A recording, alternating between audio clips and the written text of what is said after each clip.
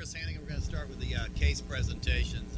I always think this is one of the more interesting parts of the day. Get to see some exciting things from a different point of view sometimes. First off, we're going to start off with Dr. Matteo from University of Florida in Jacksonville. I had the pleasure of working with Jerry for a year. One of the more imaginative fellows we ever had. He's a regular contributor to the interesting case session.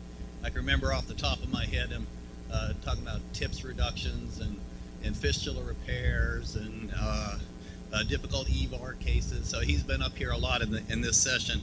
And today he's going to talk about the treatment of IVC tumor extension. Jerry.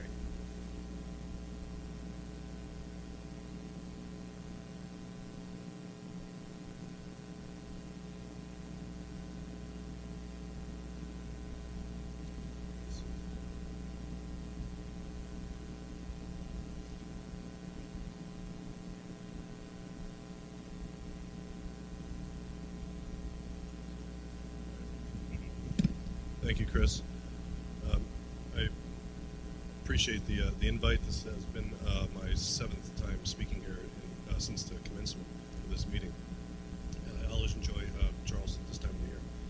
So my talk, if you look on the printed brochure, it's the same talk. I just changed the title. I was trying to be cute with an acronym of some sort, but I decided to ask a question. So I changed it to no treatment for intrahepatic IVC tumor extension. Think again, with temporary cessation of blood flow with occlusion balloon to prevent the heat sink effect during intravenous cryoablation. I have no disclosures.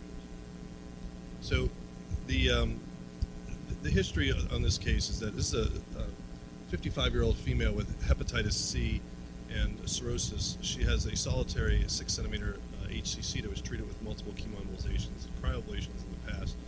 And she was relatively stable with no growth. And you can see I labeled the IVC there to show that there was nothing in the IVC at that time. I was seeing her every 3 months with surveillance CTs. If she had something in the liver, I would ablate it one way or another. But this time she showed, after about 2 years, the HCC extended into the IVC, as you can see with the yellow arrow, and it hasn't reached the right atrium at this point. And on the axial CTs, you can see the tumor well within the intrahepatic portion of the IVC. A venogram was also performed and labeled here. You can see this is the dotted line is the treated HCC. The tumor is within the IVC intrahepatic portion. It hasn't reached the right atrium. So we kind of scratched our head here and did some literature searches and tried to figure out, like how do you treat these? And there's not a whole lot of treatment for these. A couple of quick facts on HCC, on some of the articles that I have found, is that it is the 7th most common carcinoma worldwide and 3rd most common cause of mortality. And of course, there is a predilection for the hepatic veins and the inferior vena cava. When you're diagnosed with this, you have about 3 months to live. Great tendency to venous invasion, and one study has shown that TpA for HCC at the time for cardiac mets is as high as 11%, and this study showed that HCC with extensions of right atrium is as high as about 5%. So, we said to ourselves, what are our options here? So we're thinking, how about intravenous cryoablation? So this is not a plug for Galil, but there's several different companies out there. We use Galil. These are 17-inch gauge needles that can make different size ice balls.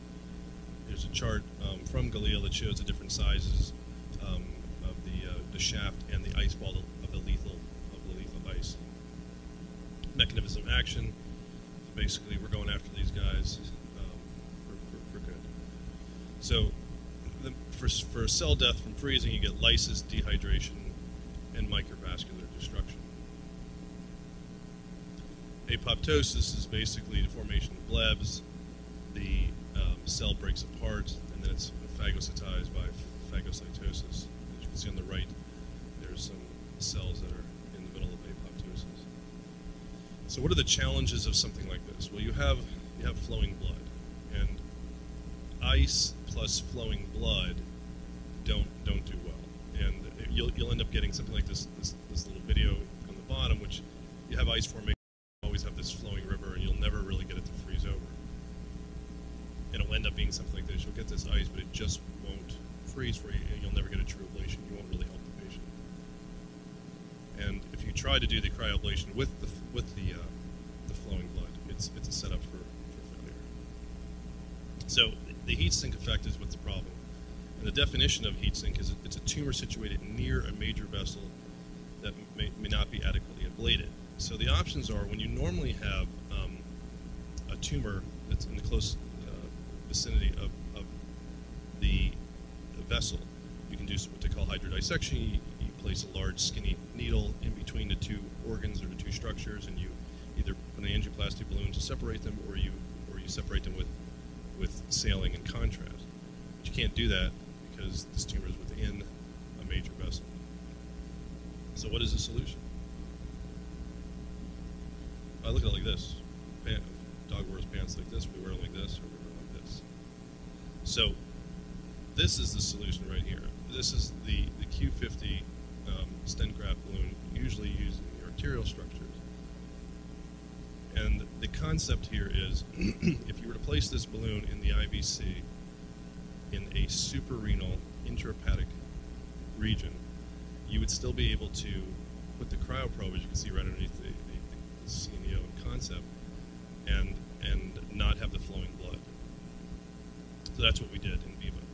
So this was intravascular cryoablation with intermittent cessation of flow to the suprarenal IVC. So the Q50 balloon was inflated within the IVC on the angio suite, and then the patient was taped to the patient's leg, and then we put them in the CT scanner and blew up the balloon. And then what we did for the procedure is 3 separate probes were placed at, in this particular case, 10, 11, and 12 o'clock to completely ablate the tumor. During the freeze algorithm, the Q50 balloon within the suprarenal IVC was inflated for 3 minutes and then deflated for 30 seconds. We kept doing this until the ablation was complete.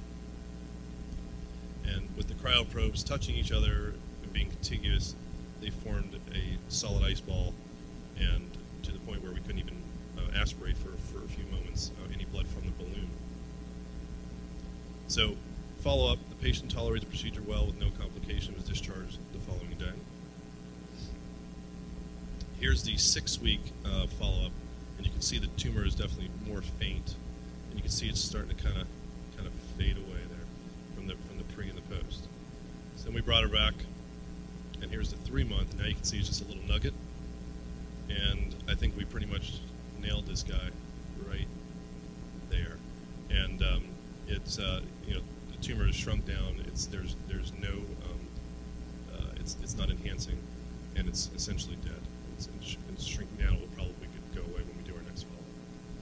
So, intravenous cryoablation is a novel technique that offers a safe method for treating HCC extension tumors with the assistance of a large intravenous balloon for cessation of the heat sink effect from blood flow. Now, you take the two ordinaries. Everybody loves peanut butter. Everybody loves chocolate.